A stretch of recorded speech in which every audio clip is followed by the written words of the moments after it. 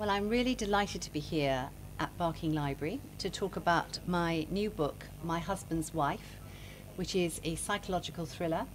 And I'm really excited because it reached number 5 in the Sunday Times best-selling chart last Sunday.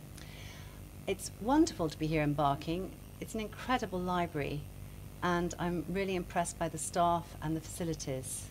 It's the first time I've been here. Libraries have always played a really important role in my life. I grew up near Harrow, and my mother would take me to the library from a very early age, and then when I was older, I think I spent most of my weekends there until they threw me out. And I think that libraries nowadays are particularly important because books help you escape from the very busy chaos of life. They take you into another world, and they equip you for life as well, in a way. It's an interesting mixture of realism and escapism. I certainly found that when I wrote My Husband's Wife, which was inspired by 3 years of a job which I took as writer in residence of a high-security male prison.